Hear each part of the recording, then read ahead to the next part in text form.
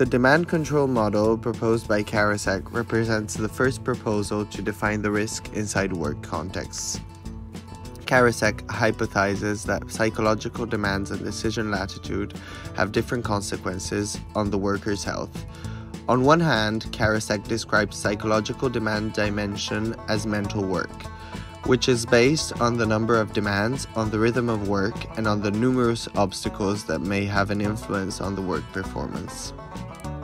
On the other hand, Karasek describes control as the combination of two different components, the decision authority and the skilled discretion. The combination of the two gives birth to the demand control model that presents four different squares.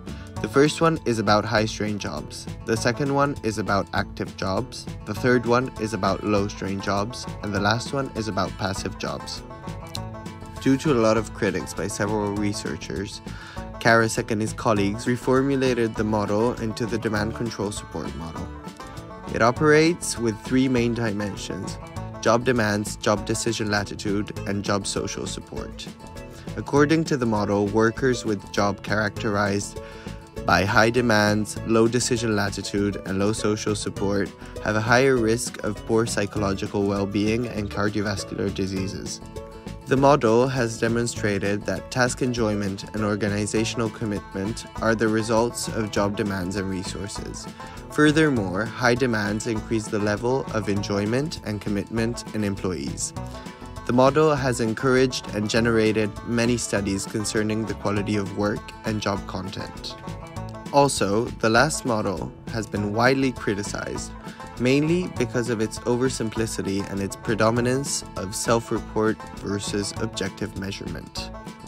Besides all critics, the model still holds because it presupposes that the primary sources of occupational stress can be classified as either too high psychological demands, or lack of decision latitude, or lack of social support, and not under numerous other job characteristics called stressors.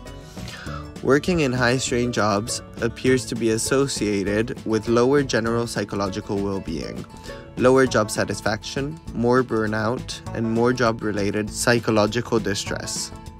In contrast, working in a high-demand, low-control, low-support job will experience the lowest well-being is supported in just one half of the studies. Finally, the demand control model provides a satisfactory prototype to face the challenges of demands, control, and support in the career environments. The model undertakes continuous developments, so it is almost unthinkable to reach a perfect reliability of its design.